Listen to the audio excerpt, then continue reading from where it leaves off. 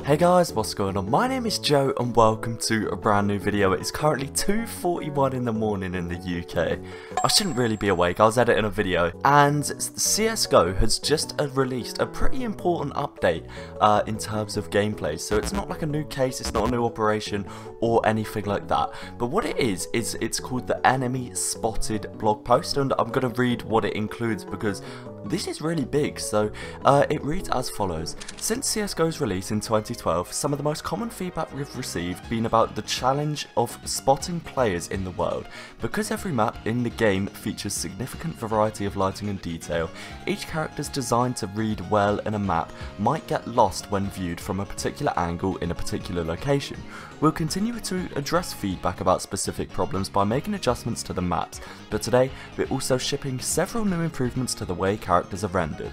So as you can see here, there's more examples below as well, but they've increased the contrast of players. So there it is pre-update, there it is post-update, and the player just pops from the background so much more. It's so much easier to see a player, especially if you think in like a shoulder peek position, or if they're like holding a close angle, they'll stand out so much more. To improve character read across all maps and locations, we've added new graphics setting called Boost Player Contrast, which is enabled by default. It's a special post-process filter that applies to stationary characters, creating local contrast so that the characters stand out from the background. This is now enabled by default, and you can find a new setting in Video Advanced Boost Player Contrast. I don't know why you'd disable that. You're literally putting yourself at a disadvantage by turning that off, so it's a good job they've enabled it by default.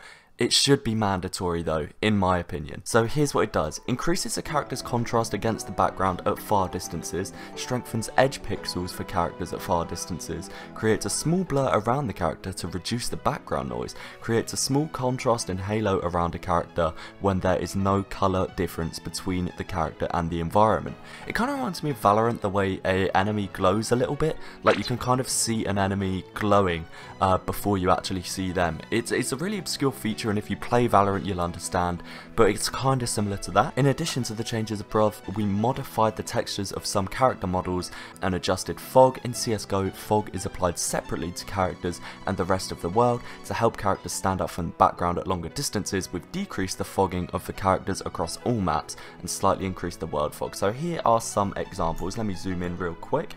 So here it is on Mirage without and with the player contrast. As you can see, the CT model just pops so much more than it would by default. It does have this like tiny white glow around it, and the darker colours of the sleeves and the legs are, I'd say they stand out more as well. Here's another example on Overpass in Heaven. We can see, like, yeah, it's night and day, even from this distance. Like, they show a zoomed in example as well where you can see that glow around even more. I think it was the halo effect they called it, but you can definitely see it so much more zoomed in. But even from this, like, it just makes the enemy so much easier to see. It stands out from the similarly coloured background, which is great. There we have Dust 2 at the back of sight. Look how much that head pops, bro. If you're still missing one taps from there, like, that's on you at that point. Then on Overpass as well, in Playground, I think that is. I don't play a lot of Overpass, but you can see once again, the greens just pop so much more, just everything stands out so much more. And it's in an area as well on that map particularly where everything is kind of like similarly coloured to the outfit he's wearing. We've got like the green on the grass and like the bluish green of the sort of painting on the wood behind him, and yeah, it just stands out so much more than it would have previously. Yeah, that was it. And then map changes.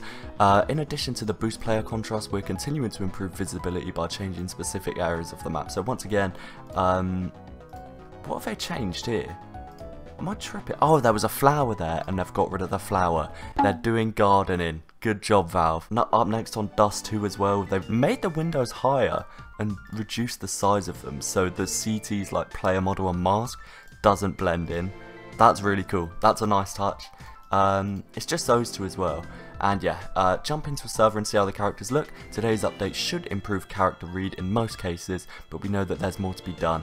If you identify specific situations where you think the new tools aren't helping you, please contact and then their email using the subject Agent Read. Include an explanation of what happened and link a screenshot. And that is it for the CSGO update. I think that is a really good change. It's something, as they said, since CSGO was released in 2012, people have been complaining about, and like, I can think of countless situations where you can barely see someone when they're peeking you, purely because their sort of colours are blending in with the background area, and hopefully with this, it should improve that a little bit more. Thank you guys for watching. Stay tuned for more CSGO content. I've got another video coming in like a day or two, which is a really interesting matchmaking video, which was a lot of fun to film, so do be sure to stay tuned for that. And yeah guys, peace. I've been hung up with some shit. Been working from my room, haven't seen sunny days. You know I hold a grudge, I take it to the grave. I think I'm too far gone to think I can be safe. I'll flick the switch, my friends are nightmare. Don't want to bitch, hit my iPhone. Dirt on the kicks, gotta buy more, Lilo and Stick.